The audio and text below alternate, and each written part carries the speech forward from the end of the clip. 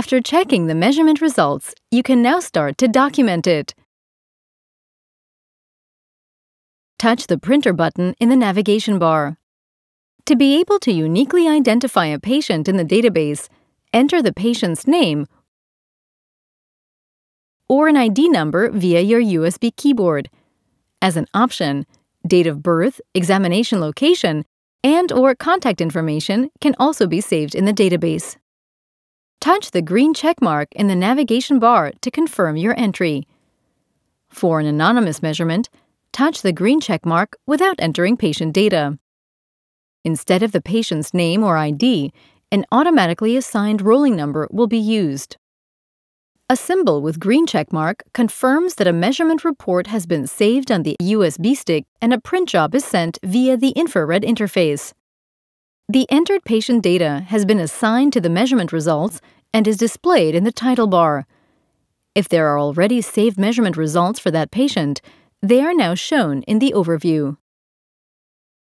Simply hold the measurement device of your plusoptiX device directed towards the label printer plusoptiX P12 to print a self-adhesive label. The measurement report saved on the USB stick shows the image of the last measurement as well as the measurement values. Please note that these measurement values cannot be used for the prescription of glasses or contact lenses. The upper and lower side of the page allows for a customized design column to be shown. Instructions for designing a custom info column can be found in the user manual.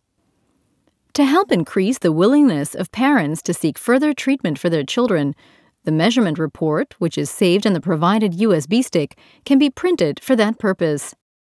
There are 3 options. A USB stick can be directly inserted into an available computer. In this case, the measurement report can be manually directed to a printer that is connected to the computer. Secondly, the plusoptiX A16 can be connected to a network router via the LAN or wireless LAN interface. Simply enter the displayed network path into the address bar of your Windows Explorer or Apple Finder. Measurement reports that are saved on the USB stick are displayed after confirmation of your entry and can then be printed manually on a printer that is connected to your workplace computer.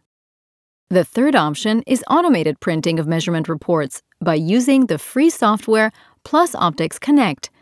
The plusoptiX device must be connected to the network via LAN or wireless LAN too. The measurement reports stored on the USB stick can now be filtered and printed out automatically on a printer that is connected to your workplace computer.